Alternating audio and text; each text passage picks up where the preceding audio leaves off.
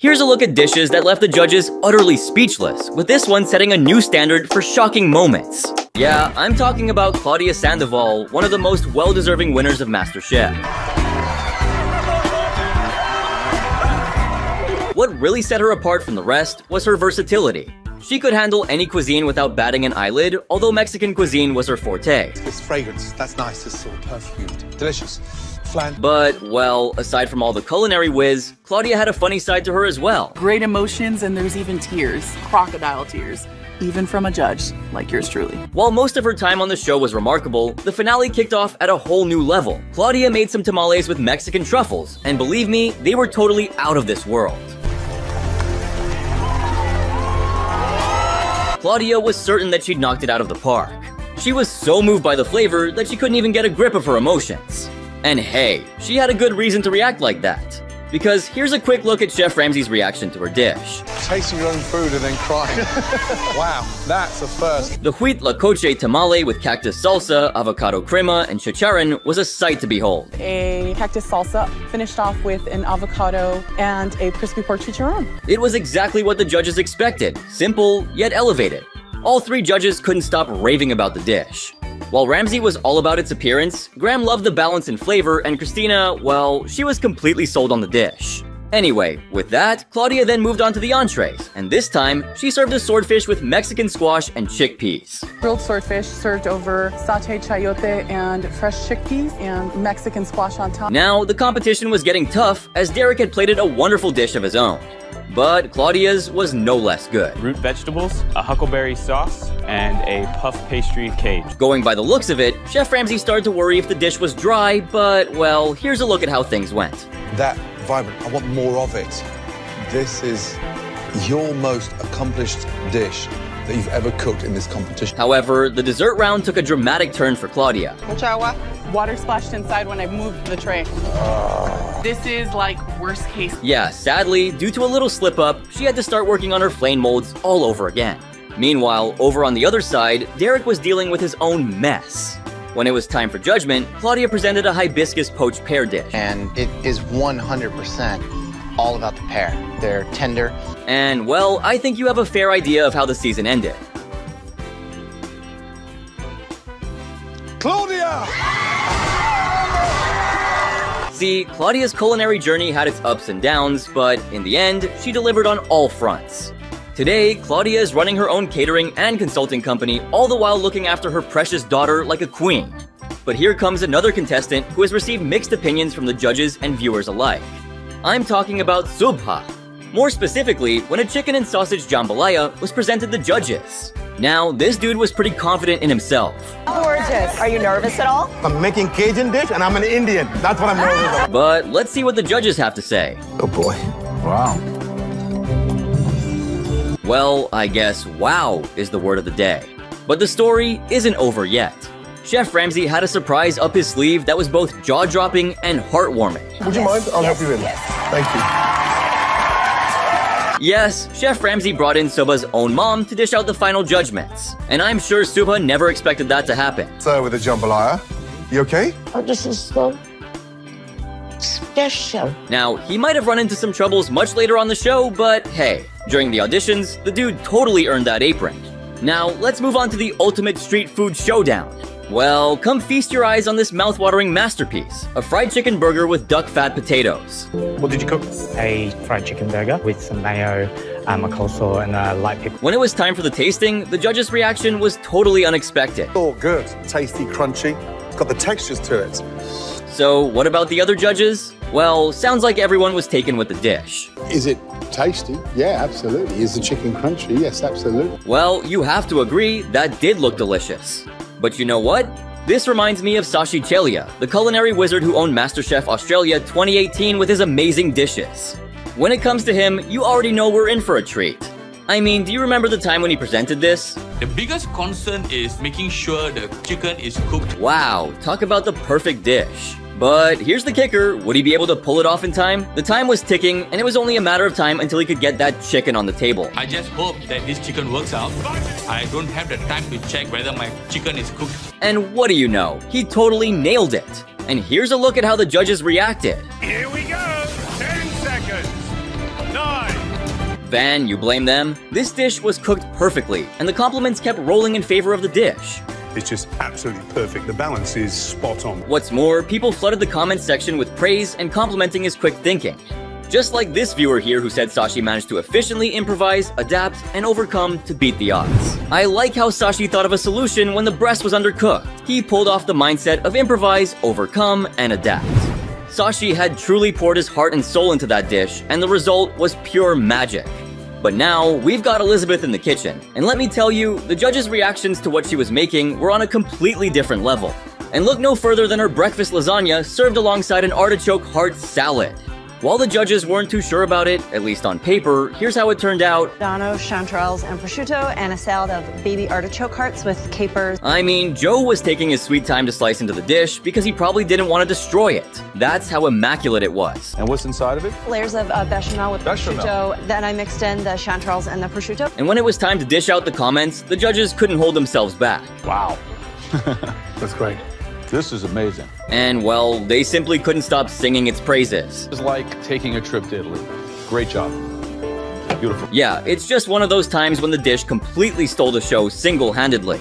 Speaking of, remember Fred? The magician? Well, he wasn't exactly a magician, but boy did he bring magic to his plate. I mean, just look at how gorgeous his creation here is. It was literally like a piece of art. What do you think? A black vinegar and Ovaltine-infused chocolate cake with malted mascarpone. And I'm sure it took a ton of ingredients and a tremendous amount of effort to pull off a chocolate masterpiece on that scale. Now, fast forward to the taste test, and let's see what the judges had to say about it. This is delicious. Serious. Thank you. This is all the superlatives you give dessert. Well, what do you know?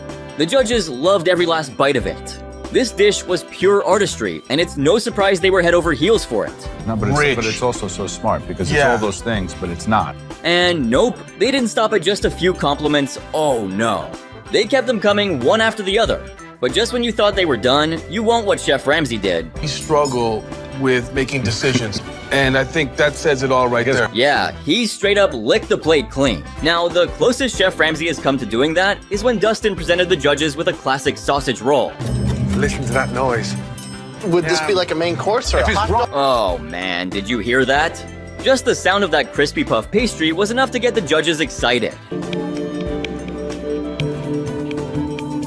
At first, there was a complete silence, but right after they took a dive for a second mouthful. What's some for the rest of us? Oh. Well, it looks like Chef Ramsay was once again on a mission to finish the plate all by himself.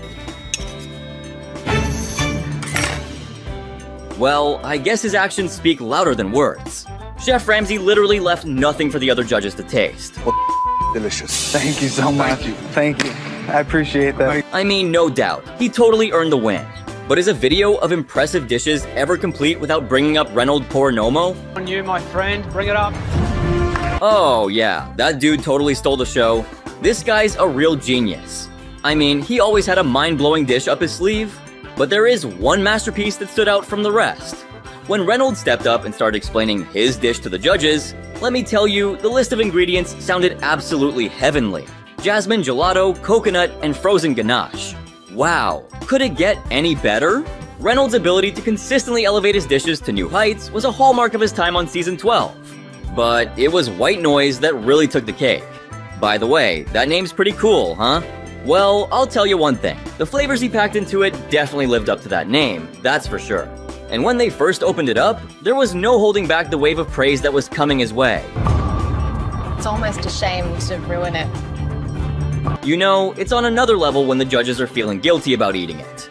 You know, the whole point of food? But hold on, it gets even better. Not only did it look like a work of art, but it tasted like one too.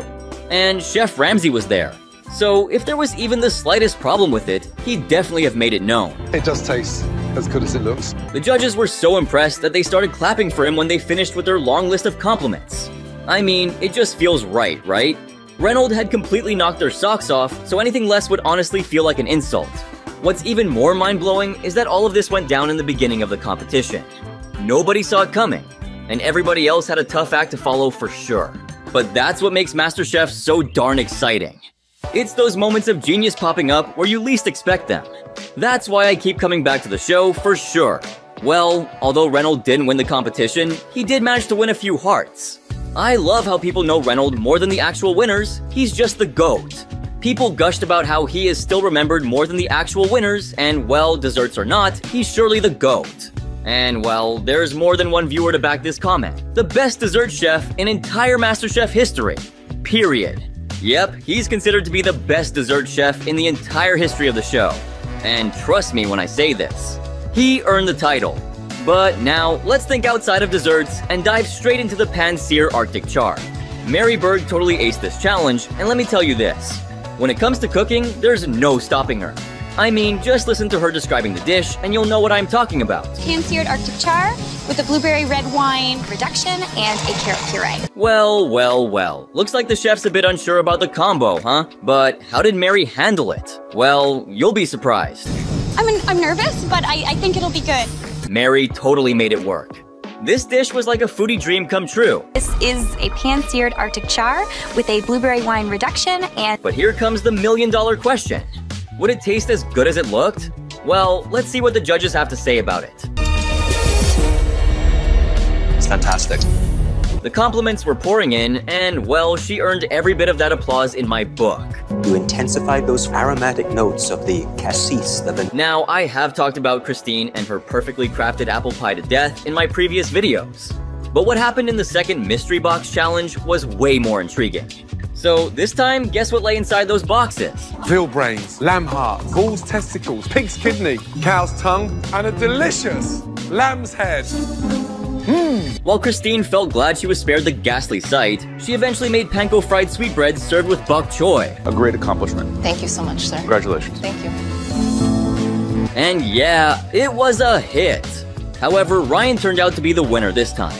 This meant Christine had to compete in the subsequent elimination challenge. And Ryan smartly strategized to exploit all her weaknesses. He was in charge of choosing who could cook with a live crab and who would cook with canned meat.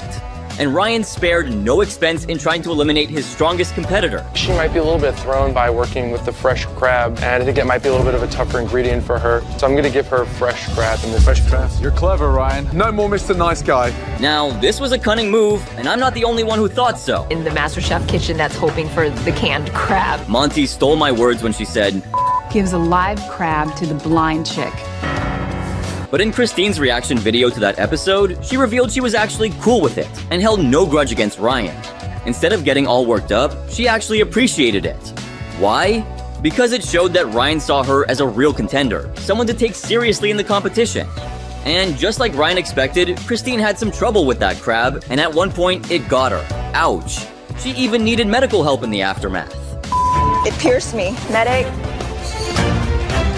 It's not too deep. Now, would you look at that evil grin on Ryan's face? However, the judges, understandably, were a tad worried. I mean, who wouldn't be, right? But guess what? When judgment came, Christine did what she did best. Every freaking time, like an angel. Good job. Thank you. Seriously. Yep, she knocked it out of the park. Are you really blind? Yes, Chef, I am. What color eyes have I got? I have no idea, Chef. I've been asking people here actually to describe all of you to me so I could figure out what you all look like. Chef Ramsay was straight up floored. I mean, he was in complete disbelief. It was a total game changer. Ryan, who probably thought he'd throw Christine off her game, ended up making Christine Knight unstoppable. Oh yeah, Christine's dish was so phenomenal that his strategy completely backfired. And then, in the breakfast challenge, we got a taste of her vocal leadership, and needless to say, the judges were impressed yet again. So vocal is extraordinary. She's taking control. More importantly, now there's great communication going on. You guys need to worry about that. Well, she surely led her team to victory. And like I've climbed that entire ladder from bottom to top. Red team, congratulations. But hey, it's not always the best dishes that leave the judges speechless. Because when communication falls apart, teamwork crumbles, and above all, you got a seriously bad leader on top. Well, that's exactly what went down in Season 6, Episode 4, when the contestants dove into their first team challenge. Anyway, they were going to be dishing out hamburgers with onion rings and coleslaw alongside fish and chips to the hungry crowds at Knott's Berry Farm. But here's the twist, there was no set number of diners.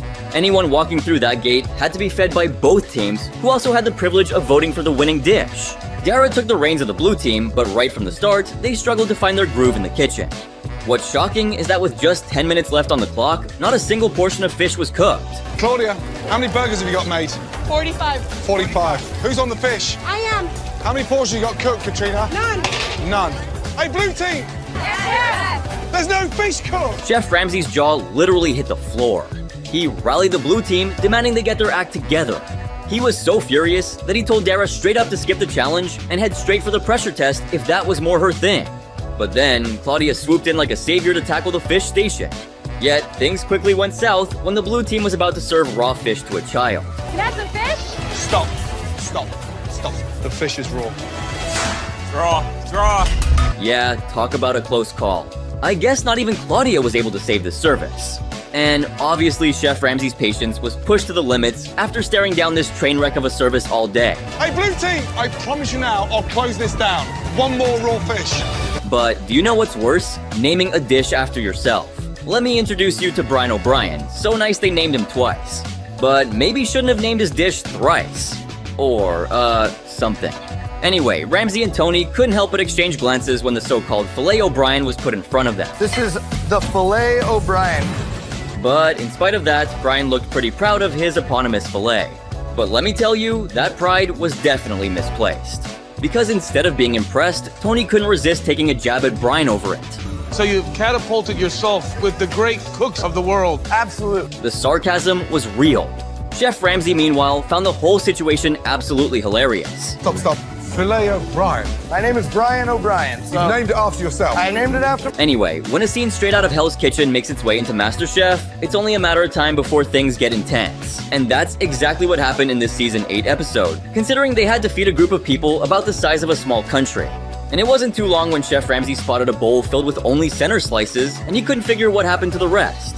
And eventually, Jason sent him over the edge. We just wanted to have a nicer presentation, so we chose the uniform cuts that are in the middle. Chef Ramsay couldn't believe it. The dude had butchered the most expensive meat in the country beyond recognition for that. Yeah, Chef Ramsay got real pissed real quick. But you can't just trash that. It's not a chuck steak. I understand. So the contestants scrambled to fix the error before it was too late. To make things worse, the ends of the chunk of meat were still underdone, so you can imagine how raw the center portion was. It's the first slice and it's raw. What'd you do? Send it back. That's it. I am completely embarrassed. Well, that surely gotta hurt his image for the next few years to come. But hey, at least he didn't serve the judges their own heads on a platter. Yeah, I'm talking about the time when Audrey stepped up with a pretty nice or nasty surprise in store of the judges. Cakes. But they weren't just any old cakes. Next hopeful figured out how to get her cakes ahead in the competition. However, fortunately for Audrey, all she needed was an opening to get the judges' attention. And she definitely accomplished that. Look at Joe, he looks like a granddad. And that wasn't the only thing she managed to accomplish. I actually found one picture on the internet of you smiling. Bloody hell's about. Still, while the judges were amused, they were also pretty perplexed, considering that those caricatures were more horrifying than inviting. And it didn't help that, by sticking them into the cakes, they completely disintegrated. But in spite of the creepy caricatures, destroyed cakes, and a massive dose of plain old confusion, Audrey's creation was actually pretty spectacular. Damn it! Graham just keeled over in his cake. Yeah, I know. I thought she was screwed as soon as her cake fell apart. But she actually walked away with an apron here, but not before even the narrator took a moment to get in on the action. Gordon bites his own head off. Man, I love this show. Prepared to be amazed as this next dish had the judges at a complete loss for words. When it comes to Joe, he and the trash are old friends. But there have also been a bunch of dishes that have left him speechless. Wow. Just like this time, when one contestant brought a whole new twist to the table. Now, get this. If you're gonna take part in a cooking competition, you should know that it takes more than just skill to impress the judges. It takes heart, creativity, and a magic touch to make an impression. And guess what? This contestant right here had it all. Yes, I'm talking about Sue, a food blogger from Houston, who was featured in Season 11. But here's the thing, Sue wasn't just a regular blogger. She was a passionate food lover with roots in Burma, a place where every meal tells a story of resilience and gratitude. Just like home, with a lot more cheering people. So, when it was time to present her signature dish, she decided to present a tantalizing Burmese noodle soup with shrimp and coconut curry as a tribute to her homeland. When Chef Sanchez and Joe walked in to check over her station, Joe was already all in for Sue's dish. That looks amazing. Well, I think we've already got ourselves our winner. And no, it didn't stop and start at the dish, it was the passion for her country that won our hearts. I come from a third world country. We have to eat so that we can survive. So we are already grateful to have a bowl of rice every day where I came from. Sue was brimming with determination to bring some of the most exotic dishes to MasterChef, and the judges were soon to see that. Shall we taste? As the judges dug into Sue's creation, the room filled with anticipation. I have a thing that I say not to too many people, which is food of love. And well, there was more appreciation yet to come her way. And this here, Sue, yes, Chef, is food of love. Well done. Thank you very much, Chef. I'm very humbled. That must have been one of the biggest compliments anyone who calls himself a chef can receive. Even Sanchez couldn't help but praise her creation. That is truly something special. It means a lot to me, Chef. Now, when it came to Joe, one thing was clear. He was already sold. I made that much clear earlier. But when he actually started talking, there was no room for doubt. A profound immersion into Burmese cuisine. Thank you very much, Joe. This dish undoubtedly stood out as a true masterpiece, transcending cultural boundaries with its exceptional taste and execution. As for Chef Ramsay, well, he was just plain wholesome. It's the best dish I've tasted all night. As the praise poured in, Sue found herself standing there totally blown away, her eyes sparkling with joy and gratitude. Suddenly, it hit her. Her cooking wasn't just about making good food.